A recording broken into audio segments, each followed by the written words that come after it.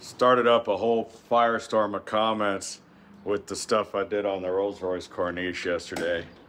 All right, one thing that we talked about was I put some polyfill, a sound deadener, material in the door. People were like, "Oh my gosh, that's gonna retain water and rust out your door."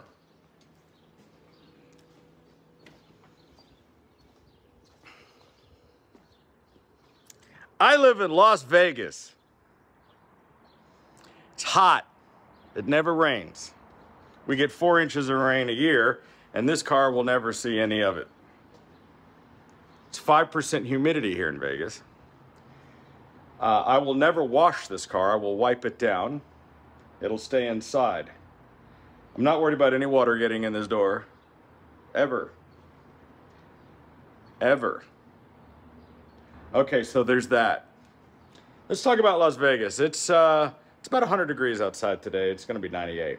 Now, we're going to talk about this little phone mount I put in here. Okay? So, everybody's losing their minds because I screwed this mount into this bird's eye maple wood. Now, first of all, wood is pretty easy to repair because it's wood. If I wanted to repair this and restore this, let's say 10 years down the line, this car is incredibly valuable. It's worth $1 million, and somebody wanted to restore it. You can get these replacement pieces of wood from other cars that will match pretty close, because this piece isn't book matched. Bird's eye maple doesn't book match the way walnut does, if you know what I'm talking about with wood. The screws here are about 1/16 of an inch. I used really small screws. You could conceivably, if you took this off, put a little wood filler in there, did a light sand on it, colored it, and then reglossed it, you could fix that wood. And by that time, you would need to refinish this wood anyway. In another 10 or 20 years, you might need to refinish this wood. So it would be really easy to repair. But notice how solid this is. It doesn't move. Now, something I want to talk about is a lot of people said, why don't you get a cigarette lighter plug attachment? This cigarette lighter barely stays in here, right? This iPhone 15 Pro Max, whatever, this thing is heavy. And I've tried every kind of phone mount. I've tried the suction cup things. They block your vision. They're up here. And the problem is, if you're driving around here in Las Vegas, your phone will overheat. We've had problems with the iPhone 15 overheating already when you use it. So you have very little windshield here. You only have about, look, what is this, like maybe 11, 12 inches of usable windshield because it's sloped. It's very small. And when you're driving around with the top down, you know, it's just, it obstructs. Where would I put it? Here, here, here. You know, it's like there's not an easy place to put it. I'm not going to mount it on the dash. Somebody said, well, why don't you clamp it here, right in front of your radio or right in front of your thing? Then somebody goes, why don't you get a thing that clips onto the vent? Well, this vent is plastic. This vent is metal. But then you're blocking the vent. There's too much risk of breaking this plastic, which is not easily replaceable. I don't want to block this vent.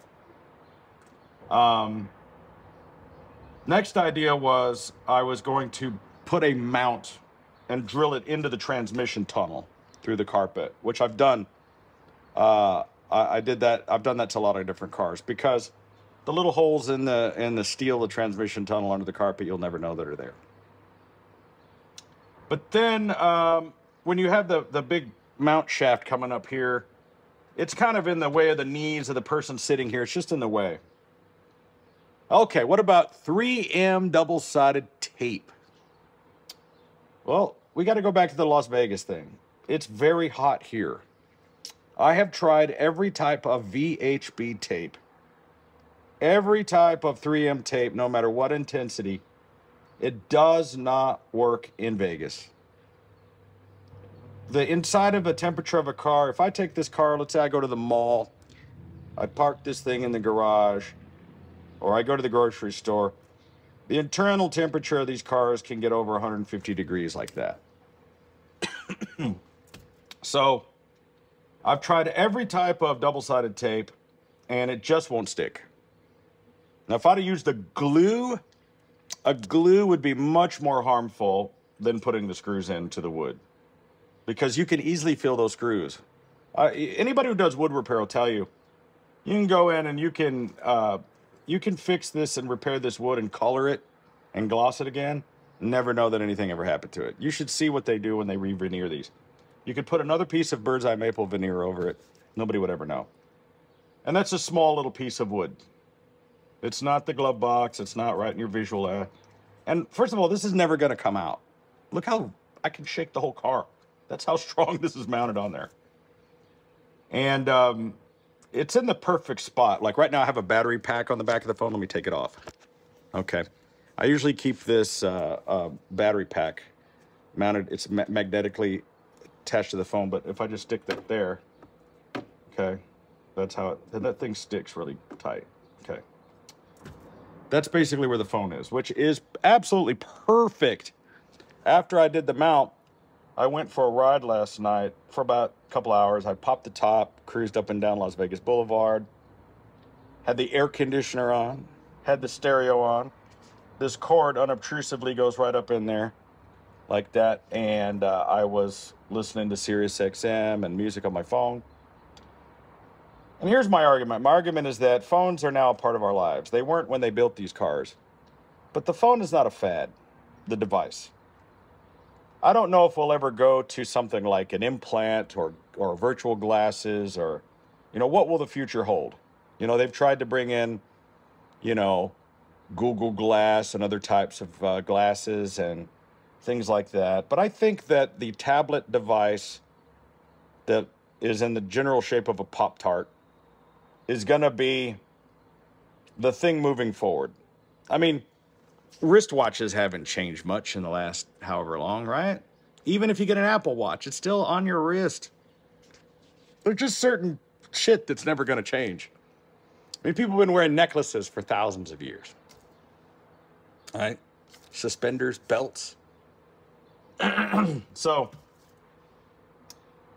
it's my opinion that the phone device is just going to be something, at least for the next 20 years that I'm alive or whatever, and that I own this car, I feel confident that I'm going to have some sort of device I'm going to put here that's going to work with this radio. The radio, by the way, is a Blaupont Frankfurter replica. It's made by Blaupont, which who knows, they just make this stuff in China. It's a replica of one of their old cassette decks that would have been found in one of their, like a Porsche or an Audi. I don't know what kind of car it was. But it's the reason I wanted this radio. It was almost a $500 radio.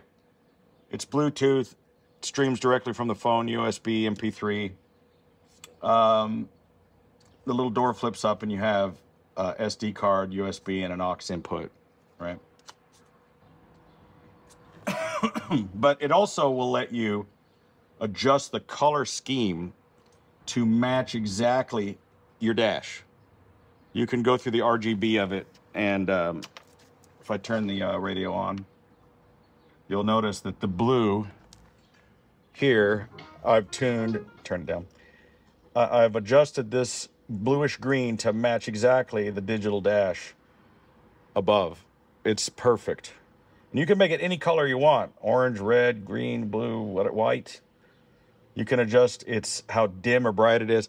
That function alone is what made me pick this radio. That's why I paid so much for it. Because you can buy, a decent streaming radio for $50, But look how good it looks. It looks factory for a 1985 car. This is probably a little modern for 1985, but it just looks clean and factory. And it has a knob on it, and it works, and it has a lot of functions. Everything you would need it to do. But it just matches. It's got the same digital type of lettering, So that's what it was about for me. It says goodbye. Look at it. So I'm very happy with my phone mount, despite all the different criticisms. Following up with the speakers, I'm very limited with the space of the speakers. So I've got a couple of ideas I'm considering. I think that I'm going to abandon having the speakers in the door, or I may just double them. I think the only thing that might work is, it depends on this brake lever down here. I might try to have some custom pods made that I could fit 6-inch speakers into the kick wells down here, right? put a speaker into that well there. I'm pretty sure there's electronics and things behind here. I'm not sure what's in that area. But your feet go there, so that's an issue. But if I'm going to see what's behind here, and if I can fit a 5 or 6 inch speaker there, because I don't want to lose the bar. The bar is just pretty cool. I don't want to get rid of my bar. And so you're limited to that 3-inch little speaker there, and it just doesn't put out enough sound. So I think the trick is going to be, because of the preamp and other outputs on the back of this radio, the trick would be to put in an additional small amplifier and then put in some kick speakers there. My garage is closing. Hold on. Turn that off. And, you know, like my buddy Eric said, why don't you put a bass amp into the trunk? I don't know if I'm going to do that. The way that these... why isn't my seat working? This thing, it's not opening? Okay. It's a little loose. Look how loose it is. It's obviously loose. I need to tighten it. But you're limited to the speakers you can put in the back. So there's only so much you can do. So I just wanted to address some of these common things that people talk about. The main thing is that I live in Las Vegas, as I've said before. Temperatures get, throughout the summer months, 115 to 120 degrees. Inside the car, it can reach 180 degrees. I'm gonna take this down to the tent shop, and I'm gonna have them put the UV blocking ceramic tent on all the windows, including the windshield, that will help keep light out. There's nothing you can do about this plastic window in the back. But at least it'll help keep, you know, when you're driving down the road and you've got the window up, it'll prevent the sun from melting your face off while you're going down the road. There's that. But I want to daily drive this car as much as possible, and it's a totally doable thing to do that. The car, you know, runs and drives perfectly. Air conditioning is good. Also, I wanted to mention that the position of the phone on that mount where the air's blowing on the back of the phone and keeping it cool, because when you're playing Sirius XM and things, the screen is on the entire time. And the iPhone 15 has a tendency to overheat. The air conditioner is slightly blowing on the back of the phone, as it's also blowing on the passenger, keeps the phone cool. Having it in that position also, if you put it up high in the windshield, sun shining on the phone, shut down the phone. It'll overheat the phone. You know, what I've been doing all this time is it's just been flopping around. I've been like laying it here, you know, laying it here, laying it on there, you know. But when you're trying to use maps navigation or look at the phone, it was quite a delight to have it right here in my line of sight, and I could scroll, pick songs, you know, answer the phone, stop at a light, check your messages. Everybody does it. Don't act like you don't. Everybody checks their phone at the stoplight. Everybody does. I'm no different. So light stopped. I look, see what my comments are, whatever. Check my messages. Somebody's texting me. Scroll. It's right here where the radio is. Right here. It's convenient. It was worth it to me. It was worth it 100%. And as I said in my live video, if you watch the Bob's Prop Shop live webcam that we had, I said this last night when I was talking to the audience. I said, you know, I'm going to probably keep this car till I'm dead. And who gives a shit what happens to the new owner who buys my car? Fuck them. Second of all, if I do decide to sell this car, there's going to be nobody who comes to look at it and goes, oh, well, he put a phone mount here. I'm not buying it. No, you're going to buy the car and go, wow, this is great. I have a place to put my phone. What a great stereo. I can plug my iPhone in. It streams directly to the phone, to the car, and it's great. Who's going to complain? So this is not a $1 million car that was owned by James Dean. I bought this car for 40 grand. It's a nice car. And who gives a shit? It's my car. I can do whatever I want. But just to satisfy everybody, I hope I satisfied everybody's questions about the foam, about the polyfill that I put in the door. Because it was rattling, it needed some backfill. I left enough gap to create a little bit of back pressure space for the speaker. I know there's a bunch of fucking audio acoustic engineers watching, trying to tell me how I can get the best sound out of a 3-inch speaker that's laying in the bottom of a door. So, I'm not worried about water or moisture in a 5% humidity. I live in Death Valley. I live in the desert. This car will never get wet, ever. I'm never going to drive it in the rain. I'm never going to use these windshield wipers. I'm not going to put the wipers back on the front of the headlights. It's never going to happen. I'm going to wipe it off with a cloth and some quick detail wash. That's it. It's never going to go through a car wash. It's never going to be driven in the rain. It's never going to be in the snow. It's never going to get wet ever again. Do you understand? Because I live where? In Las Vegas, in Death Valley, in the desert, where it's over 100 degrees a lot of the time. Welcome to my world. It's really not that bad. It's a dry heat. I hope that answered everybody's questions. More videos for Rolls-Royce is coming up.